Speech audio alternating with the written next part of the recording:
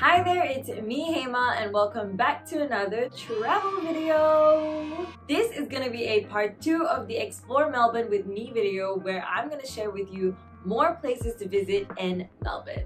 In this video, I'm going to focus on locations that are out of metropolitan Melbourne, so basically out of Melbourne city area. Nearly all of the places that I'm mentioning in this video require access to a car. But don't worry, if you don't have a car, there are still tons of cool places to visit in the city itself. You can go and check out my Explore Melbourne Part 1 video where I share with you some of my favorite places to visit and eat at in and around the city that are easily accessible by public transport. I'll link the video somewhere up here or in the description box below. If you have the time and the transportation, I highly recommend taking a road trip to some of the spots that I'm going to mention in this video. Enough of me talking, let's get straight into the video.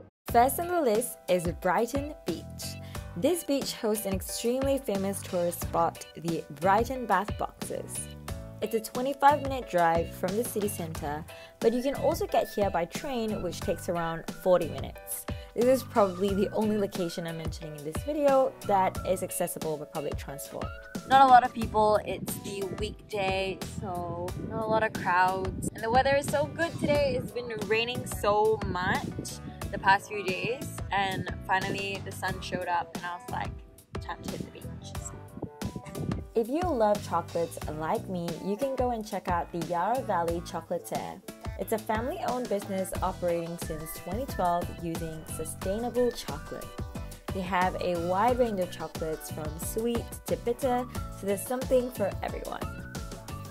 For all the wine lovers out there, I highly recommend taking a trip to the wineries in regional Victoria.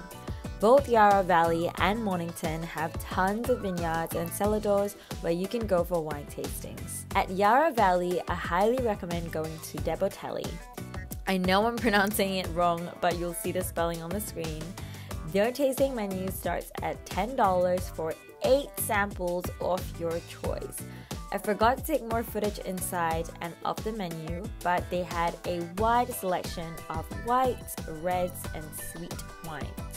The best part about this place is that you get to try the 8 wines of your choice. Another popular winery to check out in this area is the Oak Ridge Wine. Their tasting menu is for $10 for 3 whites and 3 reds. It's got a little bit more of that purple coming through. Thank you. If you don't mind a longer drive, you should check out the wineries in Mornington. 2 of my favorite were Foxy's Hangout and 10 Minutes by Tractor. If you have a solid 3 to 5 days to spend in Melbourne, you should definitely head on a road trip along the Great Ocean Road. The first must-see pit stop here is Torquay Beach, also known as the Surf Beach. If you are up for a surf, this is the place to go. I had my first surf lesson here, and I have to say that surfing ain't easy, but it definitely was a memorable experience indeed. A little further down the road is Split Point Lighthouse. This is a great spot to view the ocean and also enjoy a picnic. It also has incredible views for you to watch sunset. The next spot is Erskine Falls. It's only a short 20-minute walk from the car park to reach the bottom of the falls, and get ready to get wet. You can make a pit stop at Apollo Bay for the night before you head over to the 12 Apostles. Close by, you can head down the Gibson Steps to enjoy some time at the beach over there, or you can also head to Lord Arc Gorge. I was a geography student back in the days, learning about gorges and meanders, and seeing one in real life was amazing. Honestly, even if you don't have the time to do a road trip along the Great Ocean Road, I highly recommend at least taking a day trip out to see the 12 Apostles and enjoy your time at the beaches here.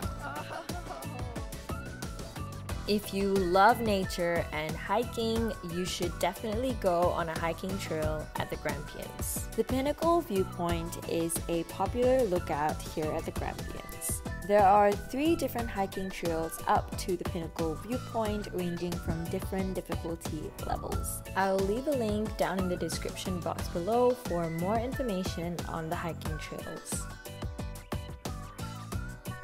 No matter what route you choose, there are always great views along the way. Once you're done with your hike, you can drive down to Mackenzie Falls. This is a great place to bring your beach towel to and just sit and relax, especially during the hot summers. Well, that's it for this video. Hope you guys enjoyed it and have a blast exploring Melbourne for yourselves. I'll catch you in the next one. Bye!